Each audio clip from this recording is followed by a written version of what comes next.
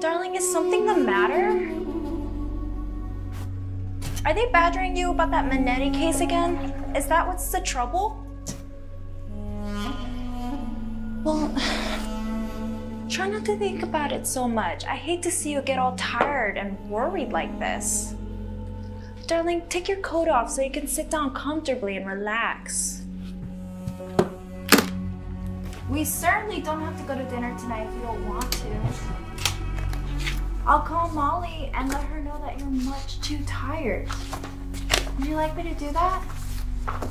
She'll understand, I know she will. And we'll have a nice supper right here at home. There's plenty of meat in the freezer. It'll just take a little longer to cook, that's all. While it's in the oven, I'll sneak out to the corner and I'll get some vegetables. Oh, before I forget, I must tell you. Old Miss Keating did the ring test to me.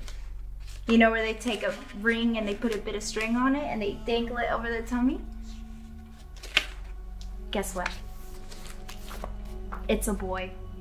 Absolutely no doubt about it, she says, and she's never been wrong. Isn't that exciting? Where are you going? To the kitchen to get the meat out of the freezer. Sit down a minute. Patrick, what is all this? What's wrong, darling? Please tell me. This is gonna come as a bit of a shock to you. I hope you won't blame me too much.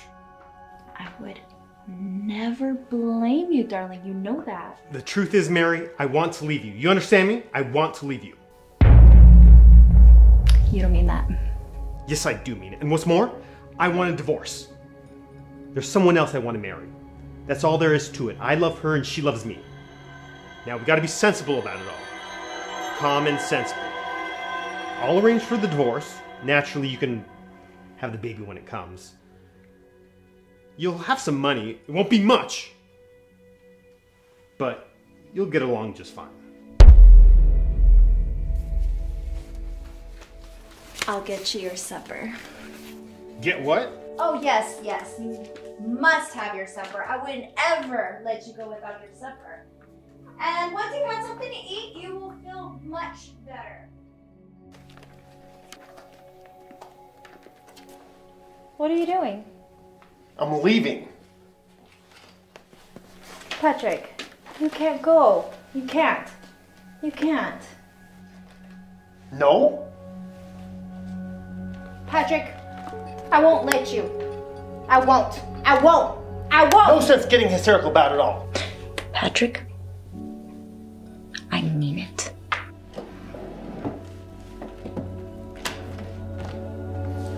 Try and stop me.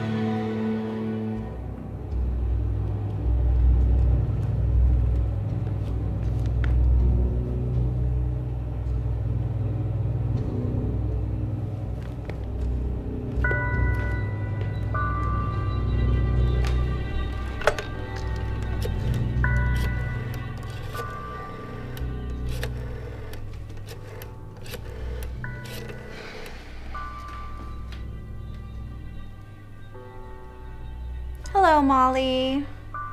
Listen, darling. Patrick's just come in and he's utterly exhausted. Poor thing. He's had a terribly rough day. So I was wondering, would you mind terribly if we didn't come over tonight? I knew you wouldn't. You're an angel, Molly. No, it's nothing like that. He's just working too hard, that's all. Well, maybe we'll see you over the weekend. Yes, that would be lovely. Okay, goodbye, dear. Bye.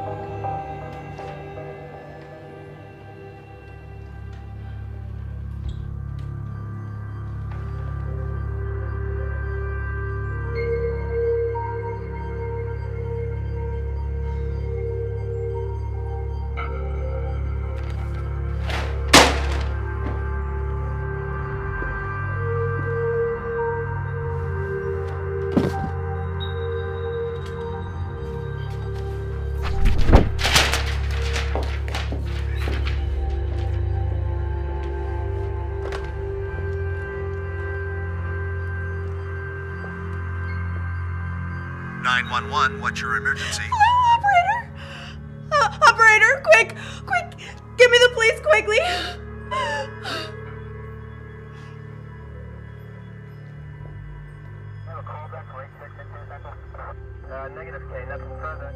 You gotta help us, Mrs. Maloney. You think you can pull yourself together now and talk to me a little? Yes. I'll do my best. I'll try. Now, tell me, is this exactly what the room looked like when you walked in? Yes. You haven't touched the thing. Well, all except Patrick. I came through the front door and I saw him laying there like that. You did what when you saw him? I tried talking to him. I see. And then I saw that he was dead and I ran to the phone. I see. Now, what time was it when you went out? Can you tell me that? It was like 20 minutes ago. It's 6:14 now. You think it was about 5 to 6? Yes, I think so. Excuse me. Printman and photographer are coming in now. Oh, I want to see them. And we got a man out front and one in the back. Good. Now listen, folks. Let's have a real thorough job here. Take all the time you need. This is Chief! Mike, tell them what we want. And they get the pictures right away before the doc comes in and starts shoving things around, okay? Now get going. Mrs. Maloney, do you usually go out shopping so late? I'm tired, hon. Excuse me, I've got to ask you these questions. Oh, I understand. Why don't we stay home tonight? Well, no, I don't. As a matter of fact, Patrick and I were going out to dinner tonight with some friends. But he just seemed so terribly tired that I just called up and canceled. Now, who did you call? I'll call Molly and I'll let her know that we just can't make it then. Molly Vandermont. They live on South Street.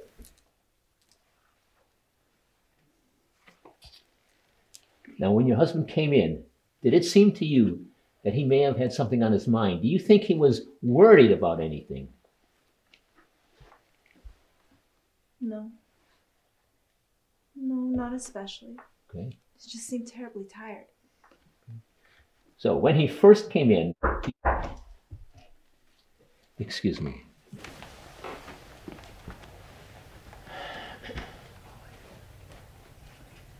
Who did it? No idea. See what you can find out, will you, Doc? Is that his wife? Yes. Better take her in the next room. Okay. Let's go into another room for a bit, shall we? We'll be more comfortable there, and we'll be able to talk easier, too. I don't want to. I want to stay here. Please, let me stay here. I'll be all right. You got something cooking in the kitchen over here? Yes. That was his supper. I thought you didn't have any supper in the house. Wasn't that why you went out? Yes, but I have to go get vegetables. I have plenty of meat. I always have plenty of meat in the freezer.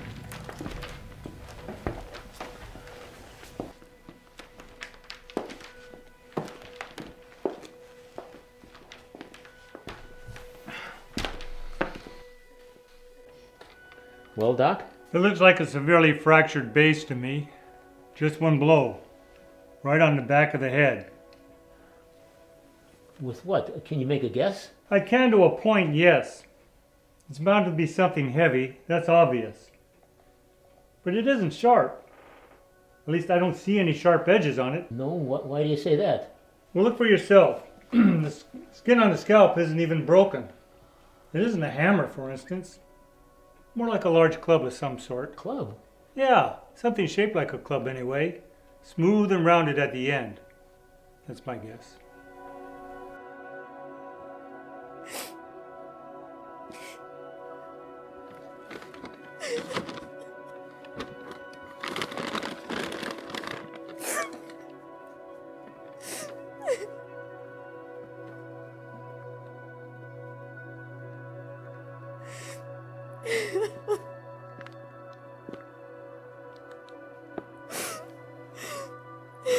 I'm sorry, Mr. Maloney. We need to take the chief out now.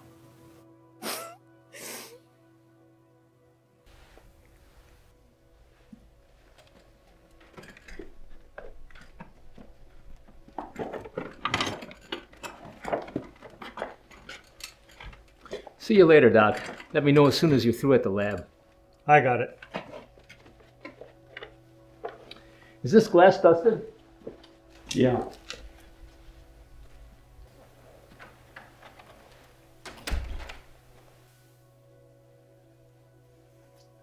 Mrs. Maloney, you said you didn't notice anything particularly unusual about your husband's behavior when he came in this evening.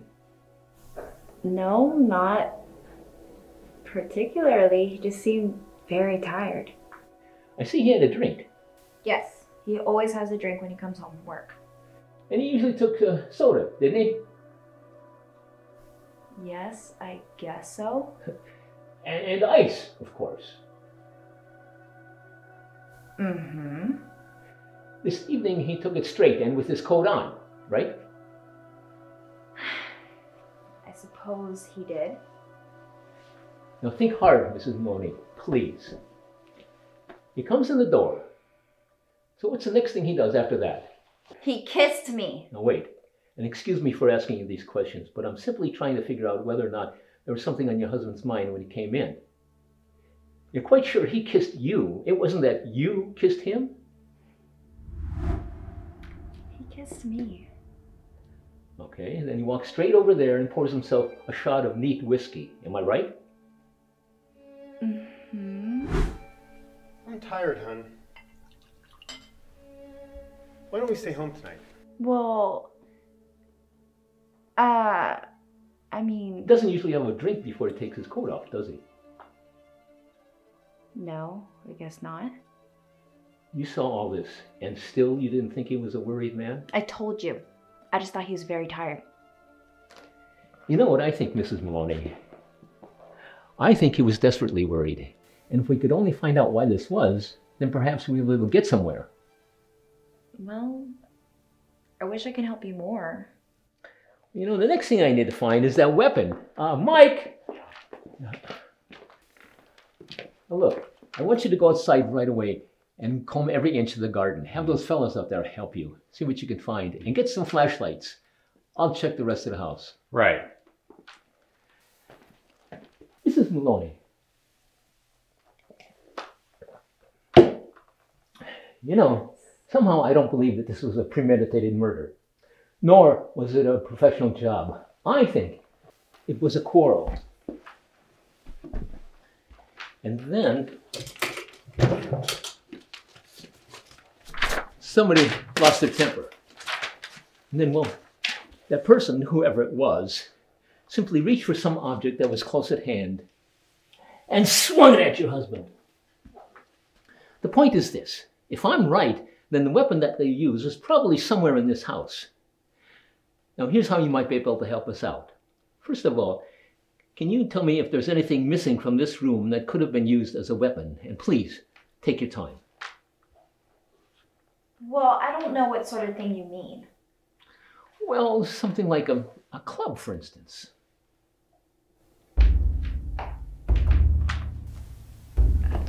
Club?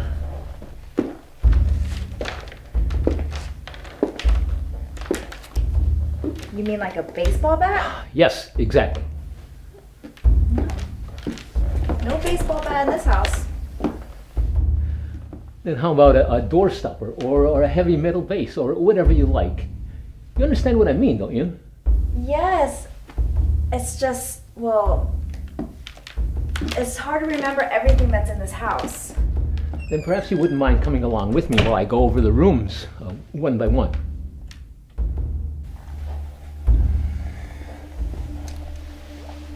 Mrs. Maloney? Yes? You're quite sure you don't want someone to take you over to Mrs. Vandenoord's house tonight? Oh no. I couldn't go anywhere tonight. Well, then you ought to go to bed and lay down. Either Mike or I will be around all night, so you don't have to worry. That'll be fine. I might do that.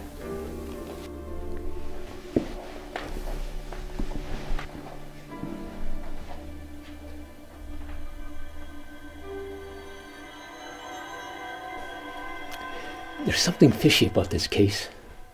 Go on. I don't believe there ever was a fight in this room. I think somebody purposely fixed it up afterwards to make it look as though there had been one. You do? I'll tell you why. It isn't humanly possible to club a man hard in the back of the head, right about here, in the middle of a fight. Well, not unless there were two people. Well, that's right, but I don't think there were two people. Or unless he got knocked out during the fight and the other fellow hit him while he was lying on the floor. Well, nobody knocked him out first. There wasn't a bruise or scratch on his entire body, except where he was hit. The other thing is, he was carrying a weapon, wasn't he? Sure was. Then why didn't he draw it? You know why? He didn't even realize he was being threatened. Well, in that case, the killer was probably somebody he knew pretty well. Exactly. You think it could have been a woman? Why do you say that? Well, you and I both know our friend here used to fool around a bit now and again. Yeah, I know what you mean. The other thing is we still have to find that weapon. Hey, didn't anyone think to turn off that oven? Well, whatever it is, it sure as heck will be ruined by now.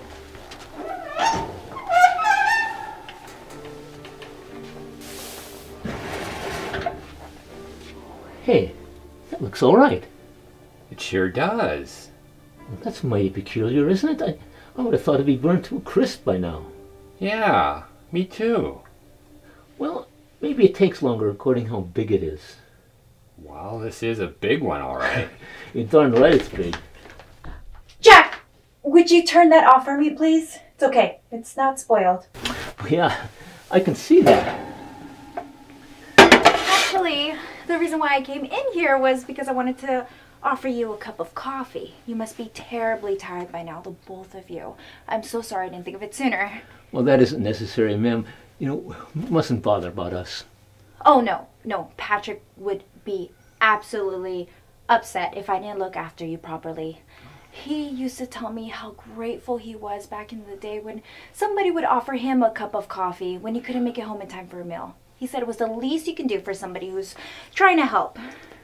Well, it certainly is good of you. It sure is. I'll tell you what. Why don't you help yourself to some of this too? Oh, no, we couldn't do that, Mrs. Maloney. I wouldn't dream of it. We'll be sending out for some sandwiches in a little bit. Oh, no. Please have this instead. I'll just have to throw it out if you don't.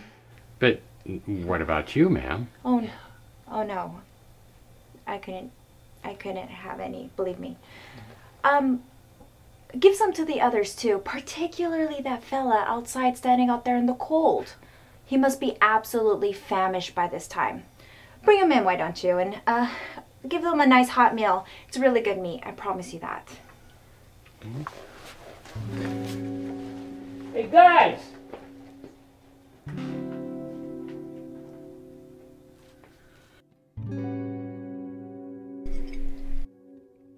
Boy, this is great. It's the best piece of meat I've had in months. Yeah. She said to finish it, didn't she, Jack? Yeah, she did.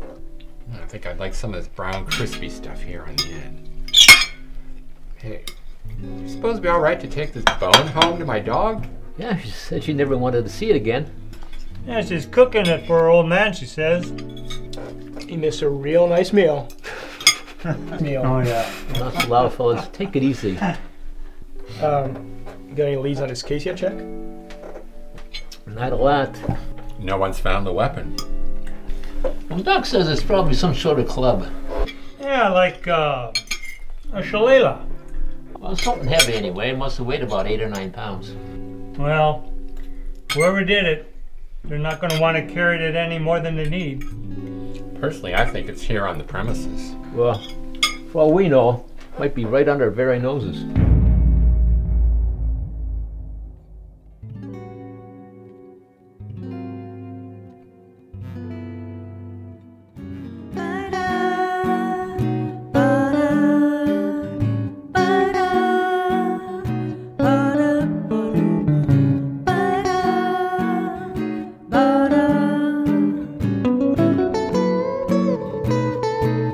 I traveled near and traveled far.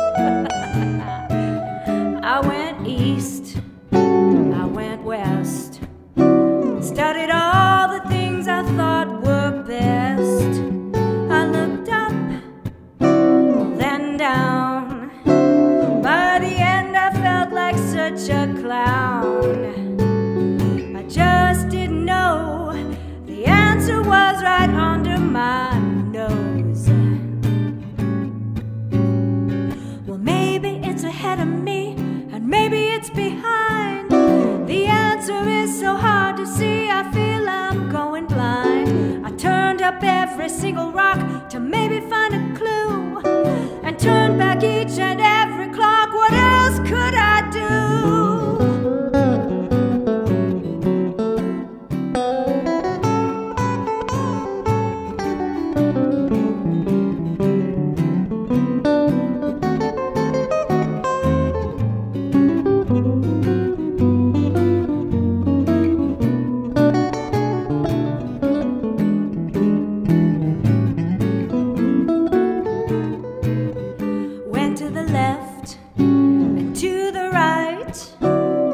But something seemed to block my sight.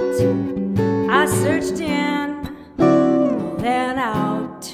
Oh no, what's it all about? I simply didn't know. The answer was right under my nose. Oh yeah, I didn't know. The answer was right under my nose.